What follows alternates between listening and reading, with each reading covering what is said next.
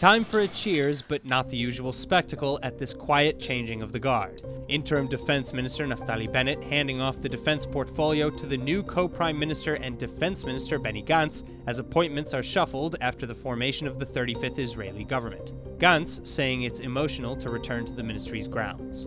אני עושה זאת ביראת כבוד, מתוך תחושת שליחות עמוקה, וכן, גם קצת, באמת קצת, מתרגש לחזור לכאן היום.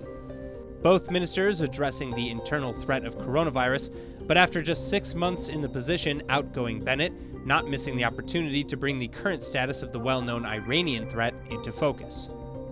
בני, אני מעביר לך את השרביט כאשר מדינת ישראל נמצאת במצב ביטחוני טוב ויציב, שקט במיוחד, ואיראן החלה תהליך נסיגה מסוריה. אבל אם נרפה ולו לרגע מתנופת הלחץ וההתקפה שלנו עליהם, הכל עלול להתהפך באחת.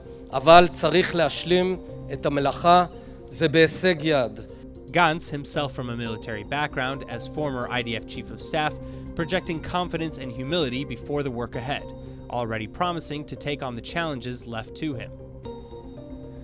מסביב יהום הסער, ואנחנו, עם כל גופי הביטחון שלנו, נמשיך לשמור על ביטחון אזרחי ישראל, באוויר, בים, ביבשה, בסייבר, ובכל מקום שבו יהיה צורך.